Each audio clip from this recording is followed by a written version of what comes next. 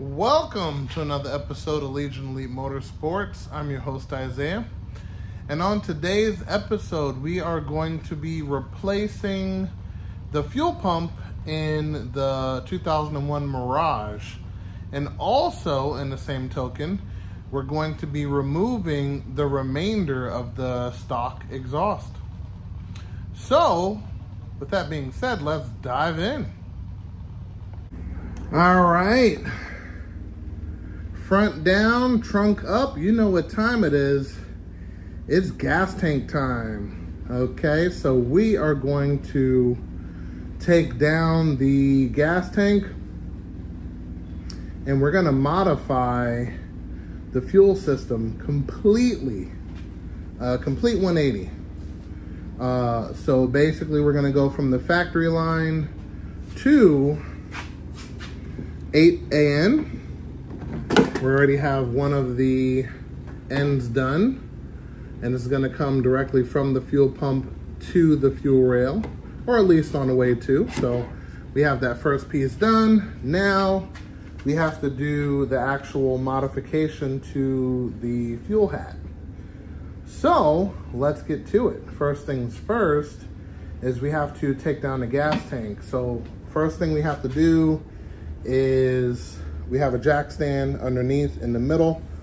And then also we're gonna have to disconnect the fill hose at the tank so we'll be able to move it down with no discrepancy. So we got our light right there and we're gonna slide under and get to it. Okay, so this is my first time being under here and I noticed a couple of things. One, I got all of the goodies up under here, rear disc conversion, so on and so forth, but this aluminum is really getting nasty. That's not good, especially if you spend good money on this stuff and it kind of ends up turning out like this. That's kind of rough. Still solid, but I wonder how long that's going to be. Then I'm noticing the bushing for the suspension here is starting to slowly go away, as you can see there. So I'm gonna have to order probably some lower cups at some point. But on the positive note, the last couple of Mirages I've had a serious rust problem right through there. So far it looks great, but we won't know until we get the tank down, so I don't want to celebrate too early. But this is the gas tank, and that's what we're going to be taking down. But before we do, we have to get these lines here disconnected from the tank, and then we should be good to go. So let's get to it. First things first, gonna have to take this guy off, 10mm. Okay, so we took this clamp off, which is the big hose here, and we put this on here with the clamp just to make sure nothing falls in the hose. Then we take loose the feed and return, and now we have access to the fuel pump. But, and as you can see, I already replaced the sending unit. That was done a good amount of episodes back, but it's fuel pump time. So we're gonna take it from here, but before we take it all the way off, we're gonna clean the area. Most likely with compressed air. That'll be good to kind of get everything out of the way. And then we'll go ahead and take the, I believe these are 10mm. Actually, no, I think these are 8mm. Take these out, disconnect these two plugs, and we're gonna get started. Okay, so fuel assembly is out. You want to take loose all 7, so it's 6 for there. Then you have one lonely guy here. And make sure you don't lose your bolts, and put something over top of that so nothing falls in. And this is our assembly. There we go, a little light on the subject. But yep, here's our assembly, all original. Never removed or tampered with until right now. Okay, so let's get this on the table and get to work. Alrighty, so here is the stock fuel system. Alright, so first things first, we gotta take loose this clamp. Actually, we could probably leave this one, pull this one off. We have to unplug the wires that go to this pump. We're gonna take loose this Phillips to drop the pump out. And yeah, we're just gonna take that part apart. Also, we're gonna take loose this pressure sensor. It's a gas tank pressure sensor. And those are 8 millimeters also. And then we can begin preparing the new fuel pump. So let me get this ripped apart and take it from there. Okay, so we unplugged the plug, and it's very important to note what color is which for power and ground. And if you look on here, there's a negative sign there and a positive sign there. So our blue wire is positive and our black is ground. Good. So now that we know that, we can continue on with the new pump. So yeah, let's grab the new pump and see what we got. Boxes are good. Let's see if we can open it. Okay, here we go. Ooh. This is a Hellcat pump. That's exactly what we need. So perfect.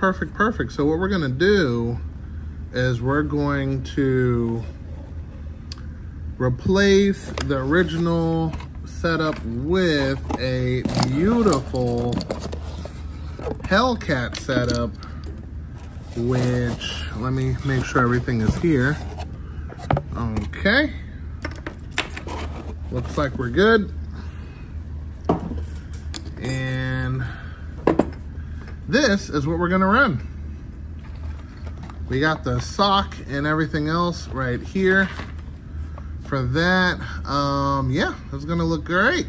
Okay, so only thing we do have to do is modify the top hat to fit this piece in there, and we should be good to go.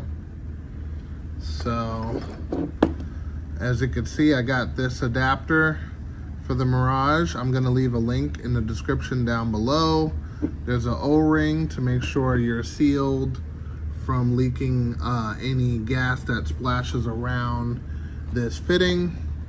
And yep, and then we have this top fitting here, which is going to, there we go, which is gonna smash against that fitting. So it's gonna come out perfectly, and we can take it from there. So next thing we have to do is start working on that boy right there. So, before we get started, I'm gonna explain what we got here. So, Hellcat pump, this adapter is specifically for this pump, which is a 6AN fitting, and then this bumps it up to a 8AN fitting. There's a rubber seal in there just in case, and 8AN is the size we're going to be using for the feed. Now on the return side, this is what's called a bulkhead fitting, and this is 6AN. This is bigger than the factory return, which is this guy here at the bottom, as you can see. And basically, it's to make sure that we're able to completely control the fuel pressure without it getting back pressure from the return line. Basically what that means is that if the line is too small and can't flow enough fluid, it's going to build up at the fuel rail and give us minimum fuel pressure that's higher than we want. Put it like that. So, yeah, so we're gonna start modifying this thing up and take it from there. Okay, now pertaining to this, first things first, we are going to flip this over. We're gonna cut this one and this one. Okay, that's the first order of business. And then we'll take it from there. So grab your angle grinder, put in that work. Okay, so we were able to cut this return line. This one, I just manned it and bent it until it broke. So what we're gonna do with this one is we're gonna take a drill and we're gonna drill away this, the rest of that tube. This tube, same deal. We're gonna go from the opposite side and port that tube out to where it's non-existent and take it from there. And just like that, we got exactly what we want. All right, so now we can actually drill it out to the proper size that we need for the items that we're gonna put in. So we'll take a measurement with a caliper and drill the exact precise hole. That way we don't have to keep going from bit to bit. So let's do that. All right, our first measurement is in millimeters, 14.08. All right, let's see if we can find a bit for that. Okay, 9/16 seems to be the perfect fit. So we're gonna do the first cut and measure this return and continue. Okay, and the return is the exact same size as the feed on the thread. So we're gonna drill that too. Okay, now the modifications for the top hat is complete. We can start putting stuff together here.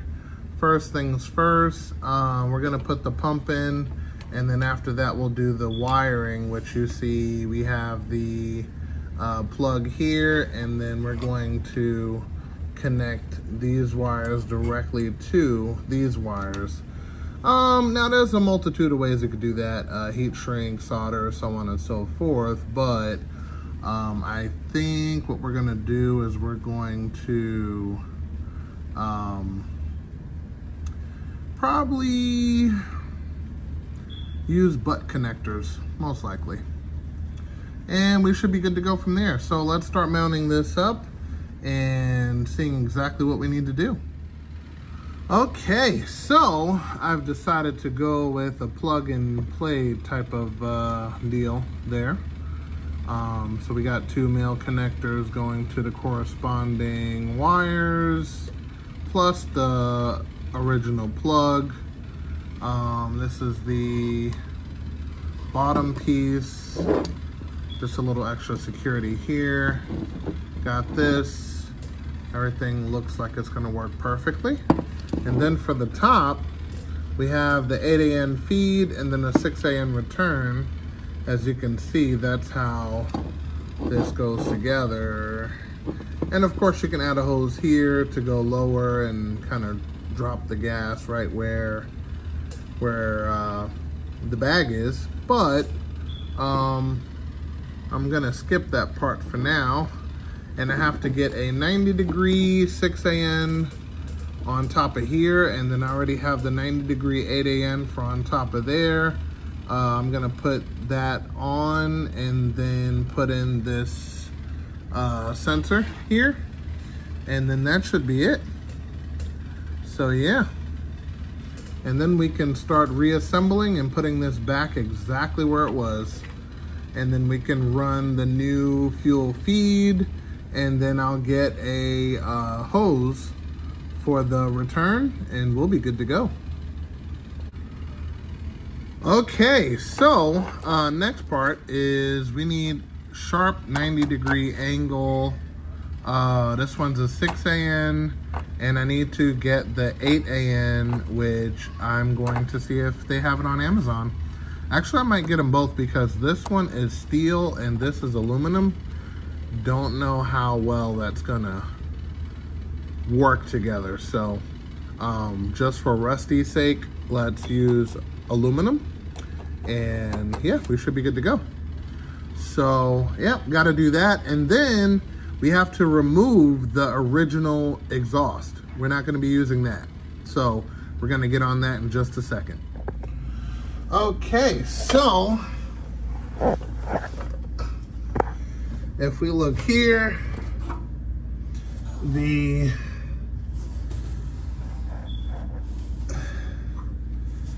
fuel system is there waiting for the sharp 90-degree fittings, and then we're gonna do a barb fitting on the end of this one and AN fitting on the feed. The feed is gonna mount to pretty much where the stock stuff is, and then we're gonna use the old feed line as a return, and we're gonna go with a hose clamp from there to there once we get the tank up. So I'm gonna actually connect the hose that's for fuel to be a foot long, and then it'll be trimmed accordingly from there. So yeah, so that's the plan with that. Waiting for that stuff to come in. So until then, we're gonna cover this up, make sure nothing falls in there, and we're gonna take down this stock exhaust. So if you look here, there's a 12 millimeter there. All right, another 12 millimeter on the side of that one. Let's see, another 12 there. Basically, we're gonna get all of the 12s out, and then I'm gonna take loose those bolts right here at this flange. Hopefully they come out with no problem. We'll see. Even if they break, as long as it comes out, that's fine. And yep, all of this exhaust is coming out. So yeah, let's get to it. Okay, so this is all of the bolts. We have 5 bolts, 5 spots. 1, 2, 3, 4, and 5 on the opposite side of that resonator. And that's it, as long as your exhaust is disconnected from your cat. Okay, last but not least, we're gonna bust these bolts loose here and take the muffler from over the lower control arm, because that's what it's sitting on currently. All right, so now that the exhaust is done and it's gone for now, we can put back up the fuel system. So we have the 8 AN fitting, that's for the feed. Then we have the 6 AN return to, I think, a 3/8 NPT, and the hose to go with it. Clamp it up. We're gonna use the old feed line as the return, and we're gonna leave the old return line alone as it sits, and the new feed line is gonna have its own 8 AN hose, so that's gonna be pretty simple, just to run down this original area with the new hose, and then boom, we should be good to go. So we're gonna pop on the fittings on here, and we should be able to put back up the tank. Okay, so basically this is what it looks like. in its complete form. We have our little lines going there. And even with the hard 90s, you still got to give it some love up here. A couple taps to make room, to make sure you have enough area to kind of cover the fittings up under here. So basically used a hammer, bend it ever so slightly. I don't want to cut it, but just, you know, bend it a little bit and should be able to get it up no problem.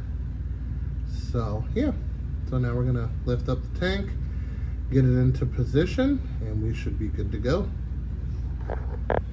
And just like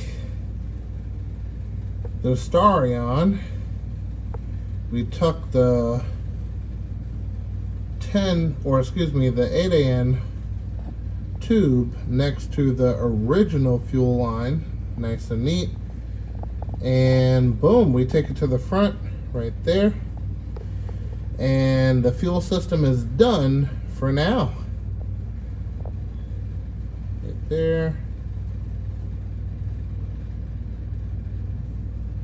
Nice and neat.